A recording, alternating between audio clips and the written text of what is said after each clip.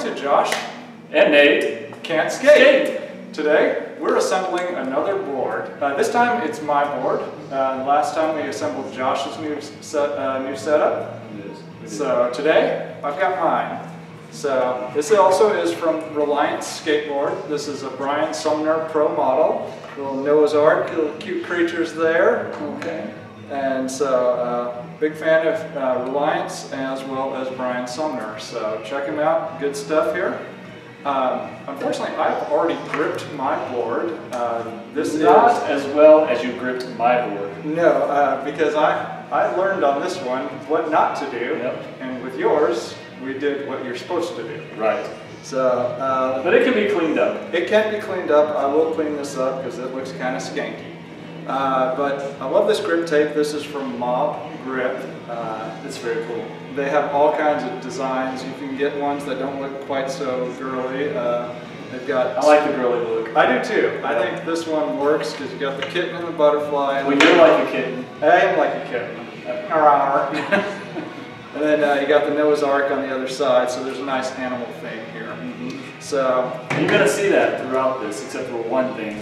So I will do some unwrapping here. Josh, you can help me out here. And you also have the Krux Trucks, the lightweight, feather light because they are hollowed out right here in the center. That makes them a lot lighter than if that were solid metal there.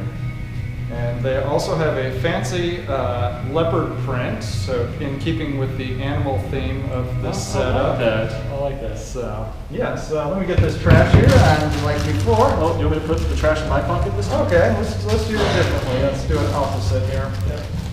There we go. You don't have as much trash as I have. I do not. Yes, you are correct. I have a little bit. So we've got riser pads from Lux. Those 1/8 inch? They are also 1/8 inch like Josh's. They are actually 1/4 inch, and mine were 1/4 inches as well. Ah, son of a gun. I had the sizes wrong there. All right, so wheels. These are 56mm wheels from a company called Sk8 Wheels. 3 guys got together and figured out how to make a better skate wheel. Now I'm seeing these, Nate, and I'll wait till you open them up. Okay. They promise that they're going to be faster, more responsive, and no flat spots. So we will be checking those for that. Now, this is an independent company. Where are they located or based? That's a good question. I unfortunately do not know. I tried to figure that out on their website, but they are made here in America. Great price. I mean, here's some trash for you. Highly recommend one of those wheels. Yes, you may.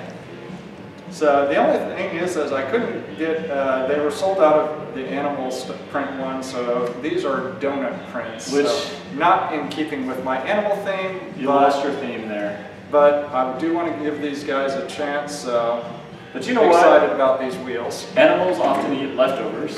That is true. And I'm pretty sure they eat donuts. I'm pretty sure they love donuts. Yes. Okay, in keeping with my theme of parts made in America, American Blues bearings. These are from a company actually out of Houston, one of the big skate shops down there. Local Texas company. Yes, so very excited about that. I've never used these bearings before. I've never used these wheels before, so. I can't wait for you to see, how everything goes with that. Yes, I'm very excited to see as well. So. Okay, it looks like you got. So they're nice and. Looks like they've moved and everything. Very cool. So I like that with the blue shields. And the cool thing is, check that out. They match the blue sprinkles on your donut. Completely happy accident right there. Yeah, very nice. All right, and like Josh's rig, we've got 1 1/4 inch independent hardware. Bolts / nuts and bolts. Yes. The nuts and bolts of the thing. Which keeps everything together. All right, so I'll spread these out here. So now I'm kind of afraid to pop these bolts through your grip tape, Nate, because I don't want to ruin the kitty. The kitty theme here? Yeah, the kitty theme. I'm afraid it might tear it. So maybe there's a better way in the future to push your bolts through the grip tape without actually tearing it. That's a good question, Josh. Maybe going from the... why would you go from the bottom side instead of the top side? Well, because for one, kind of hard to tell where the heck they are. And then 2, if your screw head, and 2, if your screw head actually goes onto the grip tape, it may stick out a little bit, right? And yes. So it would not be flush with the board, therefore catching your shoe or whatever when doing various tricks. And Nate, that was a great push through right there. Did you just kind of screw it through? No, actually what I did was I just used the kind of gravity to kind of let it push itself through. And it may be also because you've had this grip tape on for a while that the glue solidified onto your board. Certainly so possible.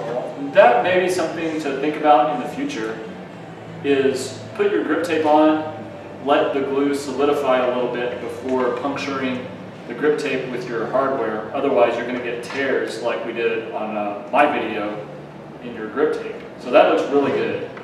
That's looking really good. It is all a learning experience. We are not experts by any stretch. But maybe this will be a how-to of what not to do. That's always a possibility. Those are just as valuable as what to do. Right. You did a good job. Thank you. Thank you for that positive affirmation. You're welcome. That's what I do.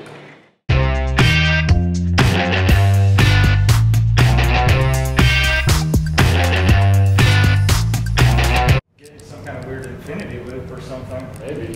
Some kind of weird paradox. Alright, so all the holes have been punched in there in the grip tape now. Oh, look how well that was done. Yes, sorry about the order. What the hell? That was done so well, Nate. Yes, yes, it was. Look at the kitty. The cute little kitty. Meow. All right, Josh, you gonna help here? No. Still pissed.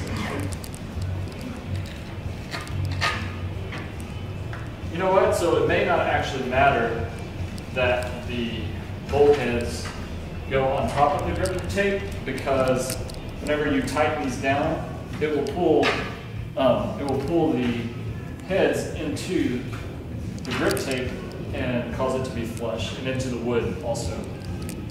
Okay. Alright, so we'll do it like this. Let's get this done.